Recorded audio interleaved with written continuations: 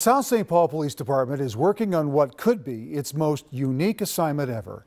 With the help of an animal sanctuary, they're trying to track down a goat that's been roaming around the city for months.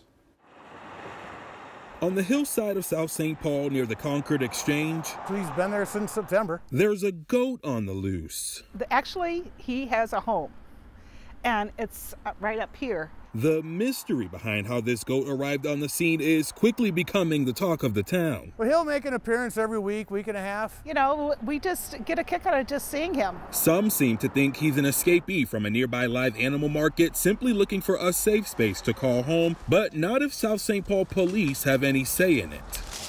They've been fielding tons of calls on sightings of the mystery goat and have now taken to social media asking those who are lucky enough to spot the escapee to direct their calls elsewhere. So we are a farm animal rescue, so we do bring farm animals here to live out their lives here with us. And South St. Paul Police contacted us because they knew that we had a history with that and asked us if we would help them. Kelly Tope is the founder of Farmistay Animal Sanctuary in Lindstrom and knows all too well what could happen if this little one lingers around much longer. It's not that it's necessarily a safety issue for the community, other than the fact that obviously if people are all out there searching, the goat could go across the roads and possibly cause an accident within the traffic. Which is the last thing those who've come to know and love their new neighbor want to see happen. He just got loose and he's happy and free, and I don't want him to be harmed. In South St. Paul, Tom Brady's got nothing on this goat. Devon Rumming, KARE 11 News.